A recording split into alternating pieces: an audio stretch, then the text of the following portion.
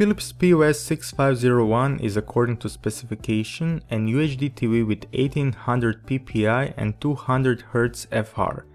Everything understood? I thought so.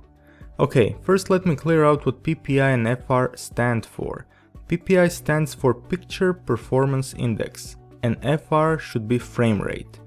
PPI is Philips' attempt to rank their 2016 TVs by the performance they achieve. So the lowest score of 200 has series 4101 and the highest 2600 ppi is on series 8601. Then 200 Hz FR should mean that this TV has a true 200 Hz panel, right? I was skeptical about this right from the beginning, since I know that currently there are no true 200 Hz UHD TVs on the market. So the only way to find out what the truth is to do a few tests.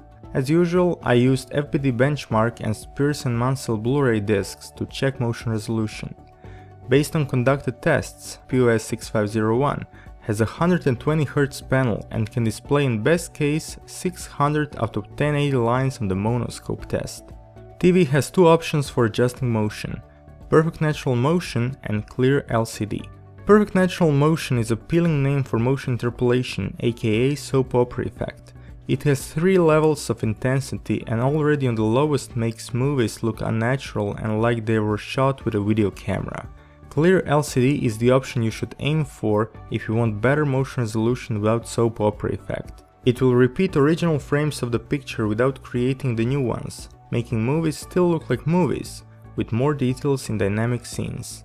Doubling of objects was visible in some materials like on automobile test, but nothing too distracting. These options are available for all kind of content, except when you enable PC mode. In that case, both options are disabled.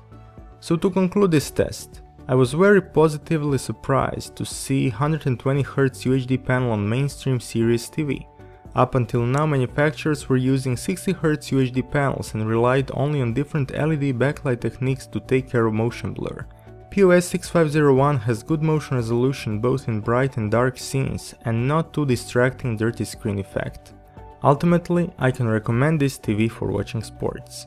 You can find more results of motion resolution test on my website, linked below. Thanks for watching.